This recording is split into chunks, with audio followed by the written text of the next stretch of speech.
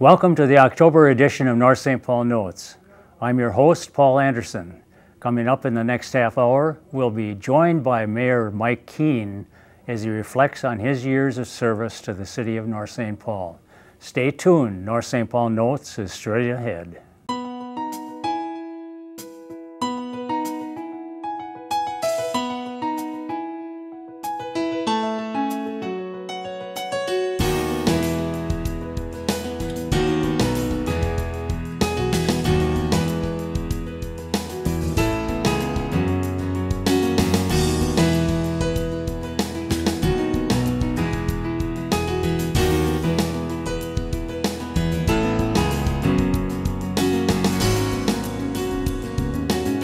Hello and welcome to the October edition of North St. Paul Notes. We hope this show will keep you up to date on the news and events that are of interest to the residents of North St. Paul. I'm joined now by Mayor Mike Kuehn to talk about his years of service to the city of North St. Paul. Welcome, Mike, to the program. It's not your first time here, so you're a veteran in more than one way. It definitely is not my first time, Paul. It's been a lot of years, and of course I'll be stepping down now as the mayor at the end of the year, and appreciate the invite. And as we start, I want to also thank you. I think I was mayor about 6 months and working full time, and Mayor Sandberg had always hosted this program, and I asked you to take over and be the host, and you've done a wonderful job, and I want to thank you and hope you continue to do it. It's been a pleasure, and I won't promise that I'm going to continue too long, but well, you're doing a great job. It's been about 8 or 9 years now, I think. So excellent. As you might have guessed, I'm going to start with a little historical perspective. Sure. This was February 1889. I should add that I've been reading, as I mentioned to you before, that I've been reading the old North St. Paul Sentinel newspapers. Right. Sentinel was the first newspaper in North St. Paul. Right. And it was located right about where the flagpole is on Sepulveda Boulevard and Margaret Street. Right. So it was an old building when it was torn down. Right. And so when I was a boy, it was North St. Paul Cleaners by then. It was North St. Paul Cleaners, that's right. And Elmer Sepulveda was the owner of the Cleaners. That's correct. And that's how we ended up with the name Sepulveda Boulevard. Right. But this was from 1889, and it said, this is an article directly mentioned in the Sentinel. Yeah. A&W Kuehn of Wabasha have purchased the A.N. Johnson building on Margaret Street, nearly opposite the Sentinel office, and will open a meat market in the spring. Right. Now, it said A&W. I wonder if that meant A.W. or do you happen to have any? Well, I know that in 1887, my family first arrived in North St. Paul, and there was 3 brothers. It was my grandfather August, which could have been the A, his brothers William, and it'll come to me the other brother. Well, maybe that's the A&W then. It could have very well been. William. Sure, August and William.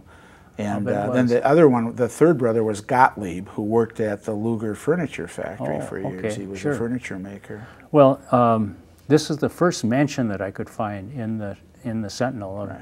Mentioning the Kuehn family, right. So, and they came from Wabasha. That's correct. So it's just kind of I thought it was an interesting sidelight. That very much so, yeah. My great-grandparents' house is 5 doors down the street on 14th Avenue from where I live. So it's still there? 4 generations ago, they lived in a neighborhood home. Okay, sure. Well, that's interesting because you have a long history in town. Our family does. Hopefully a good history. Yeah, right. Not always, but no. We won't mention that. We won't talk about the dark side. Right. Well, after 28 years as a council member and mayor, how many years in each position? About 17 as council and then 11 as mayor. Okay. After Mayor Sandberg died, we had a special election, and that's when I first got elected mayor then to replace Bill. Okay, sure. Yep. And it's been an interesting time. Very much for so. you, and I think for the city too. Right. Well, as I leave office and look back, and I mean, it couldn't have been a greater honor to me, to very sincerely in my life, to serve as a North St. Paul council member and mayor. as you mentioned, I mean, my family roots are very deep in the town. I'm fourth generation, and I'm not a kid anymore by any means. So, right. I mean, there's a fifth and sixth generation in the community, and you know, there's a lot of things at your town that you're proud of, and there's a lot of things when I came on the council that we needed to start working on. Sure. So I think we did a good job over the last 28 years trying to advance the town to continue to keep it a nice place. Well, you've seen so much in that time. What stands out in your mind? Well, I mean, I think first of all, which was, you know, kind of intentional, is the city infrastructure. I mean, you know, since I've been mayor, I mean, the first big project with public facilities was the community center, and even though it's no longer run as a community center, it's still a very active place with the library and now a girls volleyball program, which is a very hot commodity from a youth athletic perspective. It's a very much growing sport. And I understand now the high school league's also going to be offering boys volleyball, which should also give their business probably another boost over the years. Sure. So they continue to be the principal lessee in that building. But that and redoing the McKnight ball field complex, obviously the new city hall, the public works, I mean, a lot of that infrastructure, Casey Lake development and improvements, the park shelters over the years.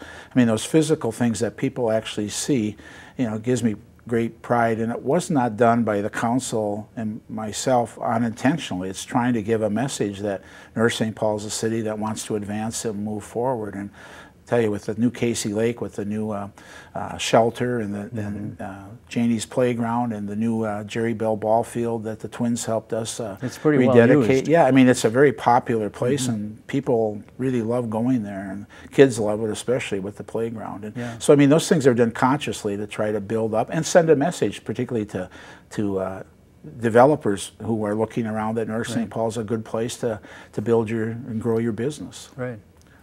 Well, I know that when you came into office, economic development was a favorite topic for you. Right. And you succeeded in getting a lot of things going. Can you talk about that a little bit? Sure. There goes the rest of the show. Because I have a lot of really interest. I mean, for me, always since I first ran for council, my two principal goals were quality and good housing in decent neighborhoods where people take care of their property and respect their neighbors, and then of course to grow the tax base and bring more jobs and business and opportunities to North St. Paul. When I became mayor 11 years ago, one of the first things that I did is created a task force of our business community, big businesses, small businesses, people who just had an interest in wanting to advance the city, to work on that. And after a couple years of studies and working with the task force, we created our first economic development authority, or agency, I think is the correct name. And it's been around now for about 11 years. Robert Dew, who owns the Kindle's Corner building, has been the chair for the last several years. Originally it was Jerry Bell, who was a longtime resident, former president of the Minnesota Twins. And they've helped really a lot reaching out, because I tried to create the economic development when I selected people to serve on it, who we have local business representation, but the vast majority are people who are tied to business, but necessarily not a business in North St. Paul. Like Robert Dew is the president of LS Black, which is a big developer of commercial property, and we have Rich McNamara, who used to be the assistant manager in Oakdale, who's now with People's Bank, and he works on financing and of projects and developments, and people like that who kind of are aware of the bigger world outside of North St. Paul, of how you make development happen, what it takes to attract business. And so we worked hard on that to get it going. And for the first few years it was frustrating because the economy was bad. We were in that recession. It was a bad time. Your retirement was, the state was going downhill and everybody was nervous, but things have improved obviously. And so now we're seeing a lot of interest because we are in a really good location in North St. Paul. We have just, we're inside that beltway of the 494, 694 beltway. But the problem is with North St. Paul is redevelopment. Redevelopment is painfully slow. Land acquisition, we have people sometimes critical, why is the city buying this property or that? Well, we're trying to create an opportunity for a developer because the more you can assemble land, the easier it is to attract a developer. So right now we have going, they're going to be a groundbreaking, probably by the time this show airs, probably around the beginning of October, a groundbreaking ceremony with a development up in where the old school bus garage used to be that we call Commerce Park. That's going to be called Sweet Living. It's 32 beds that are assisted living, advanced assisted living, and then memory care. Again, there continues to be a big need for that. Right. And they're pretty much a metro-wide developer. They're completing a similar development in Little Canada this year. They opened one last year in Vadnais. So they're around, and they have a good business plan. They want a smaller scale development, and then administratively they administer things from a central office, like their personnel and things like that. So that's worked out, and that's on the go. The permits have been taken out. That's ready to break ground. We're seeing a real strong interest now in the anchor block that has been sold to a company called Inland Development, and they are working now with M&I homes on south of the Gateway Trail for about 100 townhomes that will go on there, built by a company called M&I, which is a national housing company, but it's tied to the old Hans Hagen homes that used to build in the Twin City area. And those are family townhomes that will go into that area. And then north of the trail on the old anchor block site, there's an interest for a couple apartment buildings and then a storage locker, which sounds, you think of these big sprawled out garages. Well, nowadays those have changed. They build a fairly large building, but they go up. It'll be about 4 stories. And the back of that property, that will likely go in there. And the reason why that's ideal for that development, it'll kind of screen the Shifsky's operations with their piles of debris and sand and dirt that they have that's necessary for their business, to kind of be screened from that with and there's a proposal by a couple of different developers that want to put apartments in there. There'll probably be like 2 100-unit apartment buildings that will go in that area. The developer tried to get retail in there, but the interest is more on the Target side of 36, so retail just didn't seem to catch on there. But what I like about it, it brings over 300 more housing units. It's not far from downtown. It can be a more stimulus for more people and more traffic into the downtown. And then moving into the downtown, we are working with some potential local business people to develop the old City Hall site, which has been there for 11 years vacant. We're finally seeing a strong interest in that. There's some interest in the old medical site as well. And there's huge interest right now in the land right across from our new City Hall and fire station. The city recently purchased one of those 2 dental offices, and we own that unimproved parking lot that's there, and there's just one other dental office, and we continue to discuss purchase of that, which will open up that parcel of land for also hopefully some type of a development that probably will be more 2 stories of apartments, and then the main level, hopefully some retail that will come in, but we'll have to see what type of proposals are out there. But we're seeing a great interest in developing and wanting to move into North St. Paul. And some of those properties have been kind of a sore point for a lot of citizens who are wondering what's going on. Why can't we do something with those? And it takes a lot of time and a lot of hoops, and frankly, to locate and contact the correct people that have an interest. They don't just knock on your door. You have to kind of go out and find them almost and say, we have this parcel that, you have an interest in. So actually, one of the interested parties in the apartments that could go on the anchor block site could potentially be the company that actually built the Polar Ridge development a couple years ago, which is a St. Cloud Development Corporation that's based up there. So they're one of the parties that have been negotiating with the Inland Development Company that owns the land to possibly build there, because they like doing business with us when they worked on Polar Ridge. So some of it is also when you have some positive experiences and have some development, they continue to come back. And then we also continue to have a strong interest from Reflex Medical owner Kevin Fuller, who is interested in possibly expanding on his building again, or doing some other type of building someplace else in North St. Paul as well. So we continue to see a strong interest in development. As I'm throwing these out here, people might say a year from now, well, the mayor said this, it hasn't happened. Well, these look more positive, but a lot of development proposals that you first start initially hearing about just never come about. But we think these are very positive ones that have advanced several steps down the road towards actually happening. Sure. I remember we had Kevin on the program. Yeah, great guy. First year he came to town. Yeah.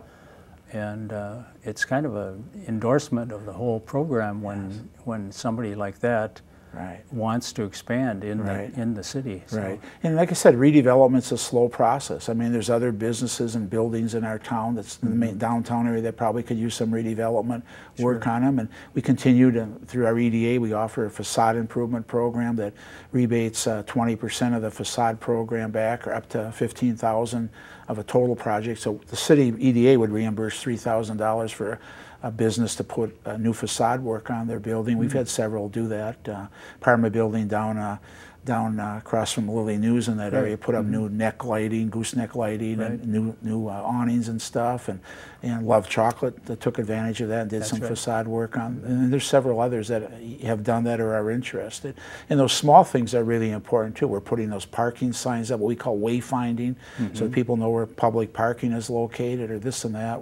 There's several steps in that process yet we continue to work on. We hope to get a kiosk along the Gateway Trail eventually. Over the Margaret Street Bridge, we want to get some kind of a engraved piece of grill work that says North St. Paul when you go under the Margaret Street Bridge and things like that. Those little things are important too, to make your town attractive. But we hope that all this housing and all this stimulus will continue to improve our downtown area, because we want that to continue to be the strong, vital kind of community gathering area in the community, and we want, you know, to the businesses there to both retain themselves, to grow, and also attract new businesses in the downtown. I suspect it also makes the economic development people more enthusiastic when they can point to things that have been accomplished. Our meetings right now are just, you can't hardly wait for them, because there's always something new happening and breaking when we sit down and discuss. And we've had some developers come in and talk to us about their ideas and go over some of the things. The council's also had a few workshop presentations, particularly this M&I development that would build the townhomes on the south part of the anchor block site.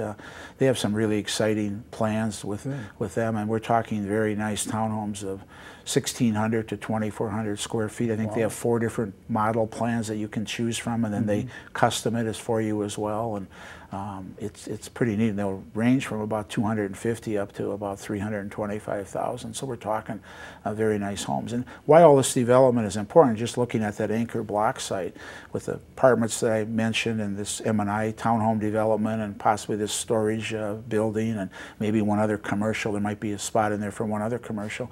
Is that probably has a total value of $60 to $70 million. And when you add up all the property value in North St. Paul this year, the information we got from the county, the value, if you bought every piece of privately held property in North St. Paul, would cost you about $900 million.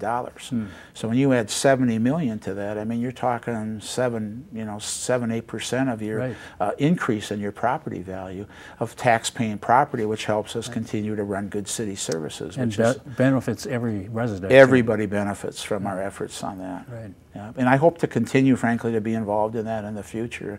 I told the EDA, our last meeting, I said, well, I'm going to continue to come even when I'm not mayor, even if you don't want me to. And the chairman, Robert Dew, says, yeah, well, let's just sit under the table for a bit, you know. So we had some good laughs over that. But I think we've developed a really good gel of a good group, and they all are really interested in wanting to improve North St. Paul. So our meetings are very, very valuable and worthwhile exchange of information. And Paul Emmerman, our economic development director, does a great job, and along with our city manager, Craig Waldring, who also did community development in his early years for the city of Roseville, and then of course as manager in Oakdale, worked on a lot of projects over there. So he knows how to help carry that forward too. So we have a good staff support as well. Well, another project that you were enthusiastic about is the student-built homes. Yes. Maybe you can talk about that a little bit. One of my prides and joys as being mayor, the first year I was mayor, and our fire chief, Scott Dudek, who also has code enforcement and works with the city HRA on housing issues, was still on the North St. Paul Maplewood Oakdale School Board. And he had heard from the School District 916, which is a collaborative kind of school district, about this student-built housing program. And they had built several homes. But the kids, and it represents this district from Stillwater, Montemita, South Washington County, North St. Paul, White Bear, quite a big area. Well, the kids were having to drive to where new homes were being built, like Lakeville, for their 90-minute class. and stuff, and they were looking to bring that closer in. And we were just starting to get into kind of doing, you know, where we had really dilapidated housing, trying to acquire some of those properties and improve the neighborhoods. And first one was on 14th and Helen Street. And the city had purchased the home. We had gone in on a police call, and it was just a bad condition home, and there were children living there, and one thing led to another, and we ended up acquiring the property. And so it became our first student-built house. That was the first one. And this year now we're building the 10th one, which is on the corner of Skillman and First Street, right across from the Northwood Water Tower. There was one built there last year. Now this one is the second one. They already have the basement put in, and they're starting to, you know, cap it and move forward. But these are mostly juniors in high school. And for a while they only could, when the recession was, we were down to 2 classes and things were looking dire, and we had to actually supplement the instructor's salary for a couple of years from our HRA funds. Well, all of a sudden now things are going good. Kids are looking at the construction trade again. This year they have 3 classes, each filled with 15 students that show up on the site for 90 minutes a day. Plus they have a waiting list of 8 kids who want to get into the program still. The instructor, we're no longer helping to subsidize his salary. It's all being paid for by 916 school district, and things are going just fantastically. And each one of them, the last one that's next to the one that's being built this year, sold at its appraised value of $322,000. Wow. It's a beautiful home with a lot of potential even in the basement, because it's a Rambler. It has a really large basement when they put in some egress windows so they can be adding bedrooms down there. It's a family with 4 children. They're all going to be going to schools in the district. So it's just been a win-win for the community. It's had where they've been built, these homes, especially in the older neighborhoods. It's led to other neighbors making improvements around the neighborhood because they see this nice new home on their block. So it's had a huge impact on us. And again, I couldn't be more proud of it, and I'm glad Scott Dudek had the idea when he was on the school board, hey, this is something, maybe we should try to entice this program into our city, and let's see if we can find a lot for them. So now every year we're scrambling for another lot to find for this program to continue. And we're not letting them get out of town. I tell people that. For sure. Well, I was kind of joking, and before the program, I was thinking to myself, well, I'm looking forward to this program because I won't have to say much. and that you're right. That seems to be the way you know me going. well, Paul. Well, when you talk about our community, I get pretty enthused. You know, sure, it's a great place. You sure do. Well, that's what it takes, and that's really important, I think. You had mentioned something about projects and change, and you were talking about a quote that you had. Oh yeah. In fact, I'll dig it out of my pocket if you don't mind. Sure. You know, I think, you know, and I don't think it's atypical of communities, particularly older communities, because a lot of our development's redevelopment. And a lot of times we hear, well, why is the city doing this, or why is the city buying this property, or why is this happening? I don't want anything to change, you know. And what we just need is a coffee shop and a restaurant. Well, a lot of these steps we're doing, like bringing in more housing, is to try to hit those goals. Because business people, if you don't have the street traffic and enough people around who want a coffee shop, why would a business person financially take the risk to do it? So I came upon this quote, and you know, now that my tenure as mayor's going to be coming to an end, you know, I've always tried to be very nonpartisan as mayor, because our positions aren't, but I've always been a very progressive Democrat personally, and I mean, my heroes are people like Franklin Roosevelt and you know, JFK and actually particularly Jimmy Carter with all he's done with the Habitat for Humanity programs, but also recently Barack Obama. And I came upon this quote, and I hope our residents can understand this, and I just wanted to read this, that change will not come if we wait for some other person or some other time. We are the ones we've been waiting for. We are the change that we need. And I think that people need to understand that, you know, that you know, in our EDA, when we first started out, you know, we said our town is going to change. There's no doubt about it. But let's be proactive in making the change be things that are good for the community, because we want to have what we consider to be good change, not undesirable change. And I really, as I leave office, wish that people would heed that and understand that change is inevitable, and let the government, working with the business community, working with outside developers, develop good things for our community. Development is good for the community, but we want it to be good development. And I think that takes an active role. I know we have some people, including, you know, even I'm sure some that are running for city council this year, that don't think government should play a role in economic development, that free enterprise should just happen. Well, And I think we've seen that over the years. Now we're playing catch up. We should have probably been proactive for the last, you know, before I started pushing it, probably for the last 20 years. And, you know, but the previous generation didn't have to be proactive. Things just happened in town. It was a great place. But when the malls happened and other things happened and our downtown started losing its pizzazz and its attractiveness, particularly for business, it became a real struggle. So we're trying to get beyond that. And it's going to require government involvement. It's going to require change. And I thank former President Obama for hitting that timely quote in my mailbox the other day. So. Right. Came in handy for you. Yes, very much so. Well, you had mentioned that you would like to see yourself still involved with economic development. Anything else that you have in mind? You know, one of the things I'd like to do, and we only have a couple minutes. Yeah, so. One of the things I'd like to do, and it won't be long, but that I've talked about already, and I never got a moving this fall.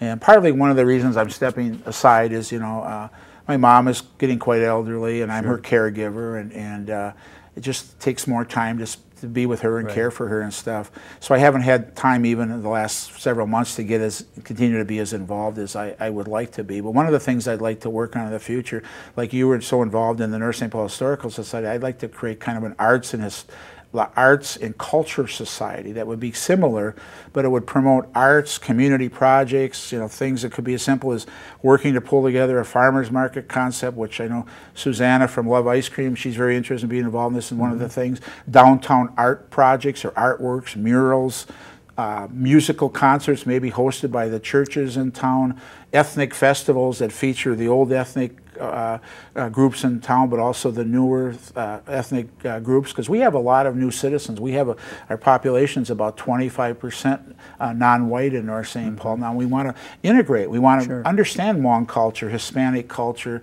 African American culture that are more and more coming into our community, and to try to develop some of those things. All that would be towards the good of trying to build a united community, that all these new groups, we become melted together and become one, yet we maintain our cultural heritage. So I'd like to try to do that and help them create a 501(c) charitable organization, and go out and try to promote and do a little fundraising and try to get some things going where they can, and it'll probably be baby steps at first. And I'm willing to kind of help organize it and host it for, you know, a few meetings, but we do want it to be kind of operated independently of the city, you know, just like the Historical Society more or less has been. Well, I suspect that we haven't heard the last of you. So. I hope not.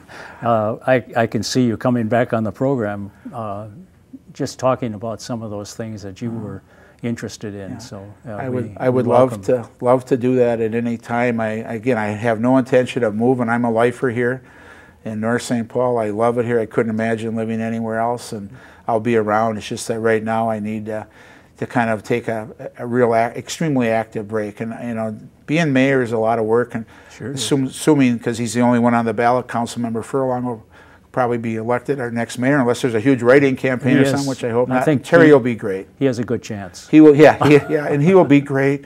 And I hope to kind of continue to interact with him, and maybe in the future I'll have more time to continue to be more involved again in the city at a later date.